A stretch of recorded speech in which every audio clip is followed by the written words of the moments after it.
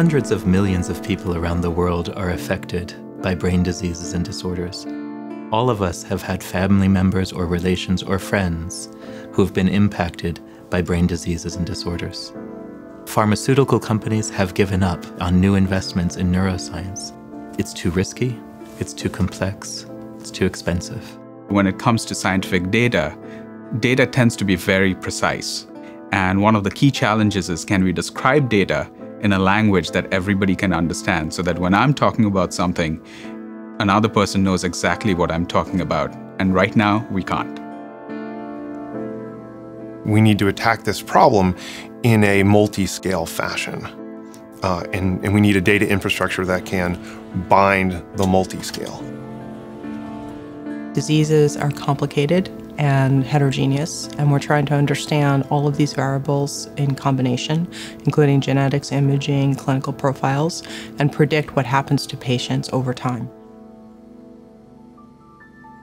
So neuroinformatics is the whole endeavor to support neuroscientists in bringing together their data, sharing it, and integrating it in order to accelerate our understanding of the brain. It is not a single agency, not a single country, not a single player. It is a neutral organization which works to help all these different main actors in the field.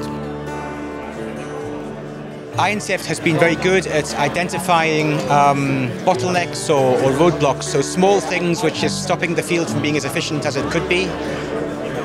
As a neuroinformatics community, we have been helped a lot in initiating training and education in neuroinformatics in Finland and in general in Nordic and Baltic countries. The more people and the more researchers, high-class researchers, that you have involved in the program, the better it is. Being able to be exposed to people from around the world, see all the really good informatics work, even seeing that the word informatics means different things to different people. I think it's a really amazing opportunity to kind of look at the big picture and look at what we're all working for individually come together at a macro scale, at a global scale. You can be helping others to go faster through the path that you already took. Working on the same problem, learn from each other. And of course, it's more fun. What we expect is a real increase in the amount of data that's generated, and it's absolutely critical that we have excellent neuroinformatics programs to deal with this influx of new data. Only with neuroinformatics can we really analyze and come to grips with all these data. This is exciting. I mean, we are experiencing a new kind of science which is coming up at this very moment.